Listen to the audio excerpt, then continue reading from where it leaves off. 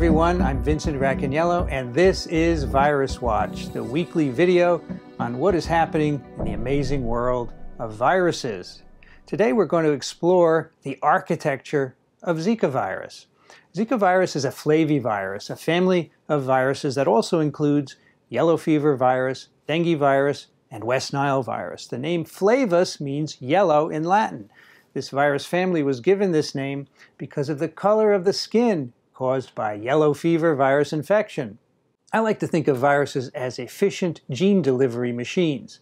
Their genetic information or genome is DNA or RNA, which is wrapped in a protective coat that protects it as it travels from cell to cell and host to host.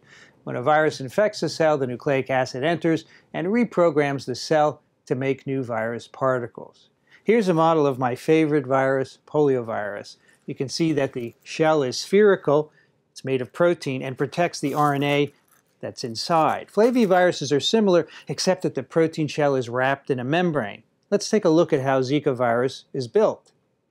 The Zika virus genome is a strand of RNA shown here in green. The RNA is wrapped in a protective shell called a capsid that's shown by the blue proteins in the cartoon.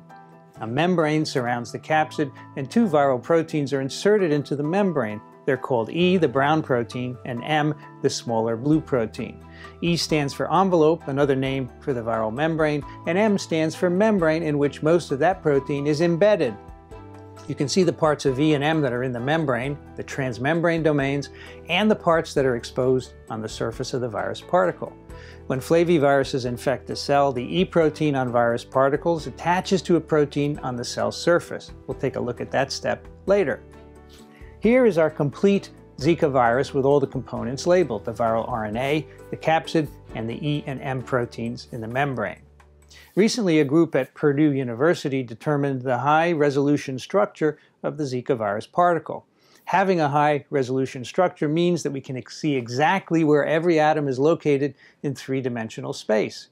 So far, we've been looking at a cartoon of the Zika virus particle in 2 dimensions.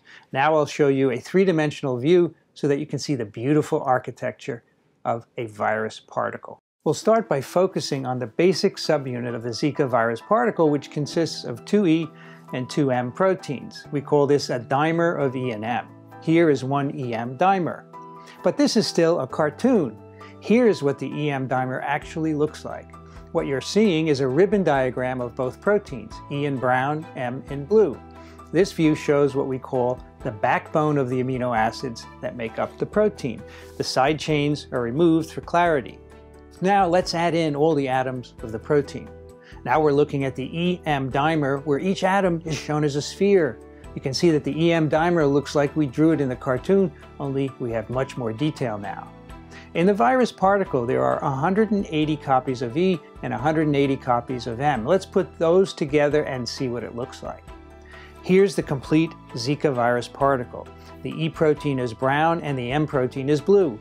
This view shows only the amino acid backbone. The structure determined by the Purdue group shows only the E and M proteins. There's no viral RNA, no capsid, and no membrane. Having the 3-dimensional structure of a virus particle means that we can use a computer program to move around the structure and even go inside the virus particle.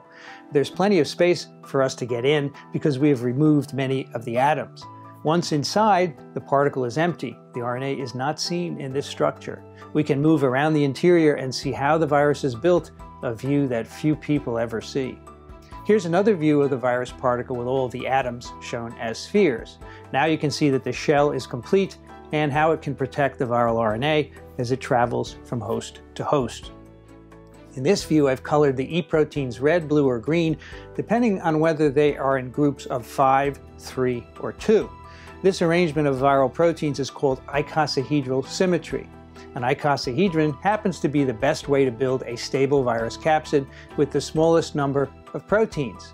The characteristic of icosahedral symmetry is the repetition of protein subunits in the virus particle.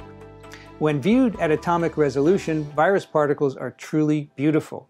But the information we obtain from such structures can also help design vaccines and antivirals and help us understand how viruses get in and out of cells. An example comes from our second paper from the Chinese Academy of Sciences, which describes how an antibody binds to Zika virus. Antibodies are proteins that we make when we're infected with viruses, bacteria, and other foreign invaders. Antibodies bind to the virus particle and prevent it from infecting cells. They are part of our immune system that defends us against virus infections. In this study, the authors determined the structure of an antibody against Zika virus that blocks infection in cells and in mice.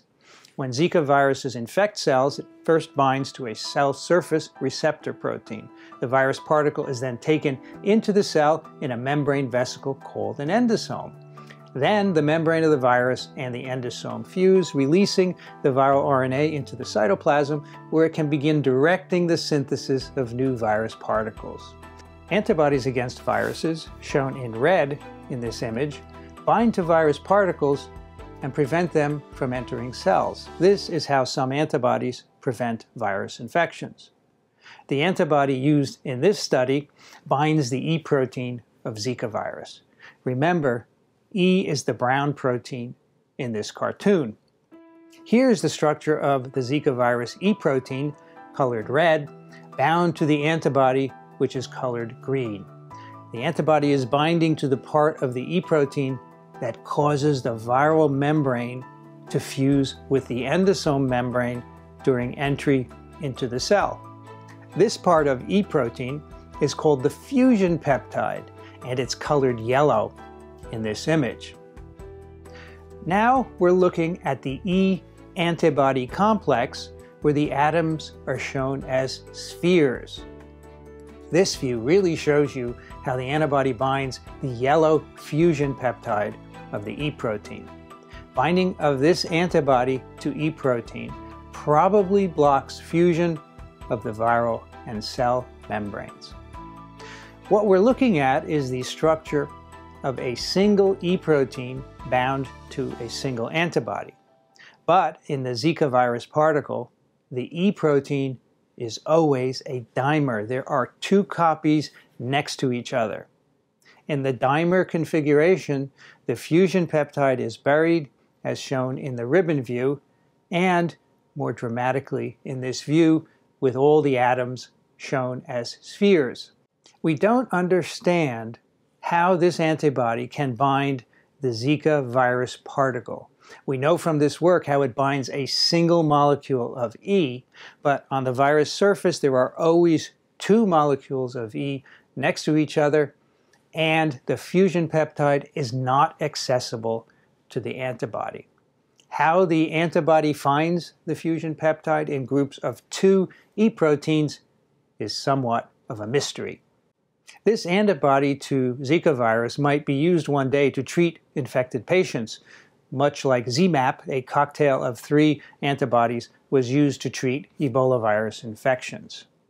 I've always loved to look at virus structures because they are simply beautiful. Beautiful, but deadly.